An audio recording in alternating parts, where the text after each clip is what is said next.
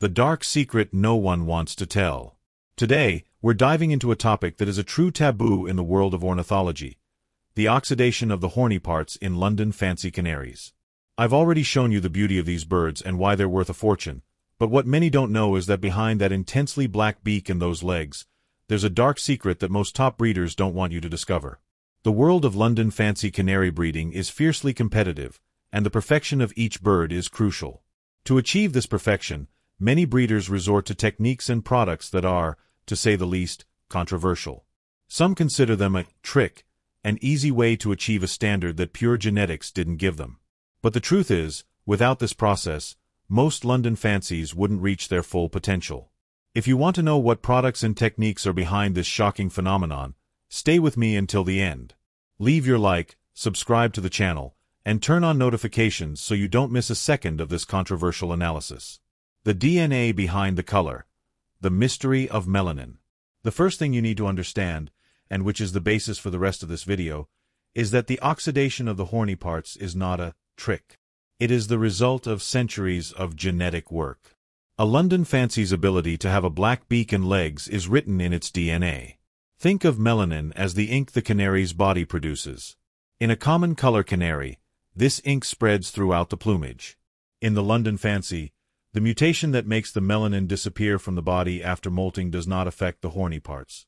Therefore, if your canary doesn't have that strong genetics, no matter what product or technique you use, it will never have a champion's beak and legs. Many beginner breeders buy birds from weak lineages and then blame the product for not working. But the truth is, the product only enhances genetics that already exist. The mystery of melanin is the starting point for perfection, and those who master this secret master the art of breeding a true show-quality London Fancy. The exact moment of oxidation, and why haste is fatal. When it comes to oxidizing the horny parts, the greatest danger is not at the beginning of the process. Many beginner breeders, eager to see the result, make a fatal mistake, placing the chicks under direct sunlight during their first 40 days of life. The skin and horny parts of the chicks are still extremely sensitive, and direct sun exposure at this stage can cause burns, irreversible damage, and even the loss of color in the parts that should be black. Patience is the key. From about 30 to 40 days, when the juvenile plumage is already complete and the canary is more robust, the oxidation process with sun exposure should be done gradually, in small daily sessions, preferably during the morning sun, which is less abrasive. Remember, the London Fancy is a delicate bird. A careful approach is a virtue that is directly reflected in the final quality of your canary. The magic solution. The secret of plants and the sun. Now that you know that genetics are the basis for everything, the big question is, what products and techniques are really used to enhance oxidation? Forget the idea of a single magic product. The secret, my friends, lies in a combination of natural elements and the administration of oxidizing pigments that act on the entire body of the bird, from the plumage to the horny parts. These products, often in powder or liquid form, are formulated based on elements such as the Polygonum auberti plant, algae, and other oxidants that stimulate the production and fixation of melanin.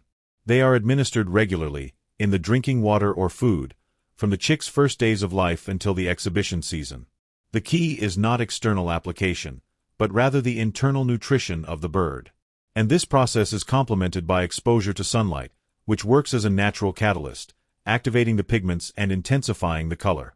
But, and this is the most important point, if the birds do not descend from good genetics, it will be useless to administer these products or place them in the sun. The product is a tool, but the hand that uses it is the real magic.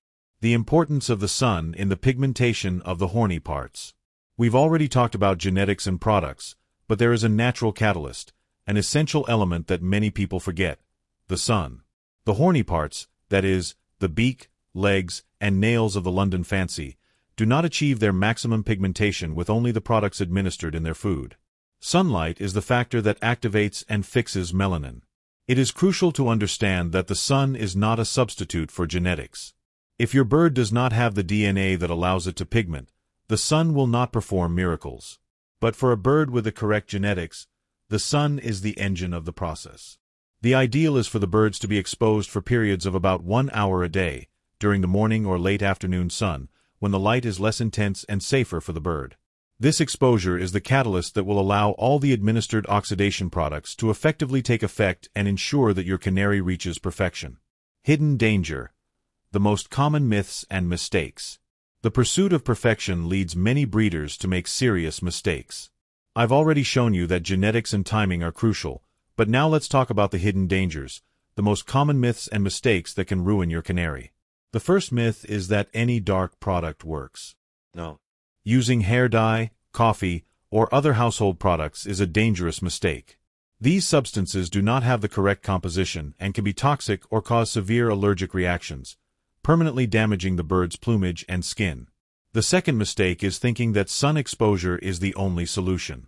Without the right genetics and the administration of pigments, the bird will not oxidize correctly. They believe the London Fancy will figure it out on its own, but that rarely happens. The third mistake, and perhaps the most frustrating, is using the product inconsistently. Oxidation requires routine and patience. Skipping days or applying unevenly will result in an irregular color and a stained beak. The dangers are not just in the products, but in the lack of knowledge and dedication. The diet that boosts darkening. When talking about black horny parts, most people think of products, but what many don't know is that the secret starts long before the application. It starts in the diet. What the London Fancy Canary eats can either boost or inhibit its ability to pigment, and top breeders master this nutritional science. It's not enough to just give common food. A diet rich in elements that stimulate the natural production of melanin in the bird's body is needed. There are specific seeds, plant extracts, and even vitamin supplements that are added to the feed, designed to strengthen the pigmentation. They contain natural pigments that work in synergy with the bird's genetics to intensify the color.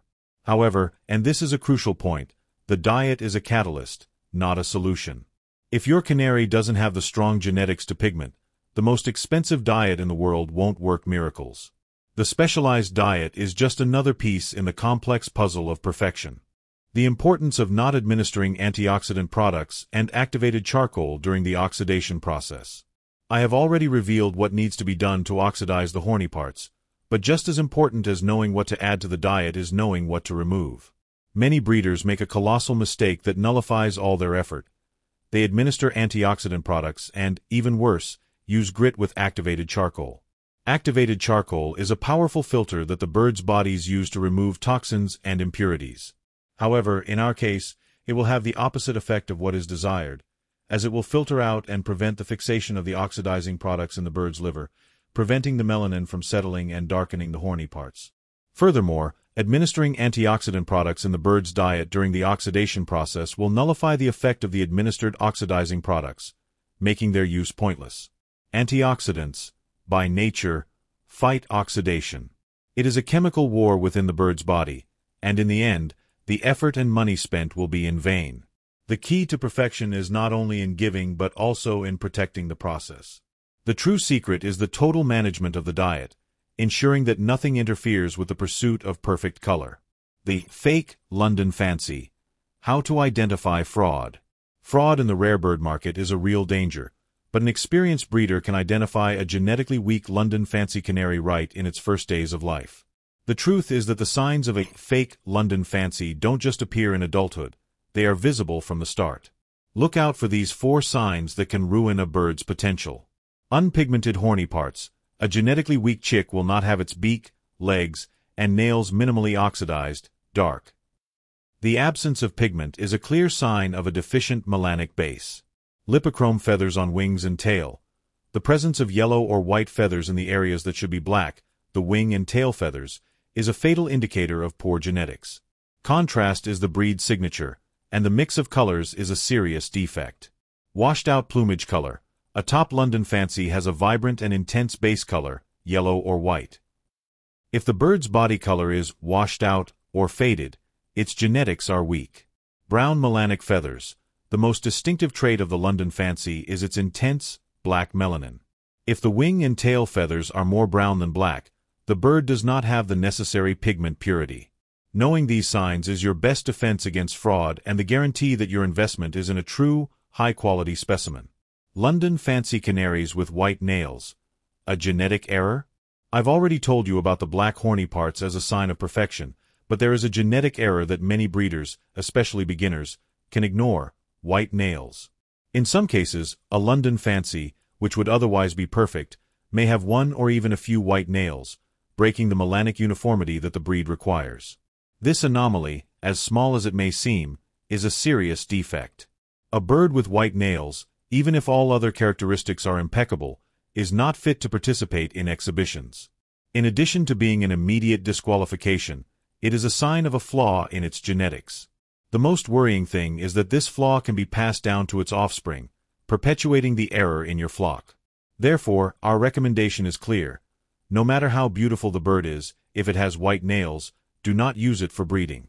The purification of your flock begins with strict selection, eliminating this defect to ensure that future generations of your aviary achieve perfection. The price of perfection. Is the obsession worth it? After all I have revealed to you, from the secret of the black parts to the dangers of fraud, we arrive at the big question. Is it worth it?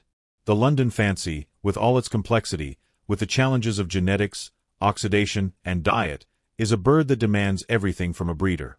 It demands time, money, and, above all, a passion that borders on obsession. The price of a show-quality London Fancy does not just reflect its beauty. It reflects a year of intense work, sleepless nights, research, and a dedication that most people do not understand. It is the price of knowledge, experience, and the perseverance of a breeder. For me, the answer is a resounding yes. Because the value of a London Fancy Canary is not measured in euros, but in the satisfaction of achieving the impossible, bringing a piece of history to life and creating something that approaches perfection. If this journey has inspired you, leave your like, subscribe to the channel so you don't miss our next chapter, and tell me in the comments. For you, is it a fair price for perfection?